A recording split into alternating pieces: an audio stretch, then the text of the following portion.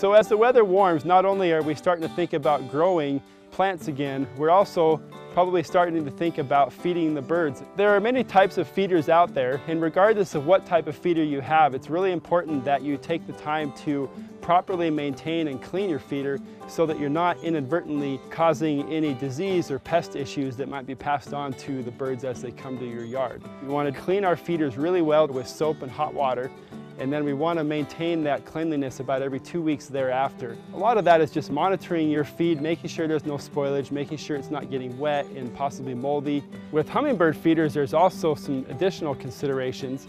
We should be cleaning these at least once a week in cool weather, and as we get into the warmer weather of the summer, we should be cleaning these twice a week. If there is any mold development within the feeder, we should be adding a little bit of vinegar to that wash rinse as well.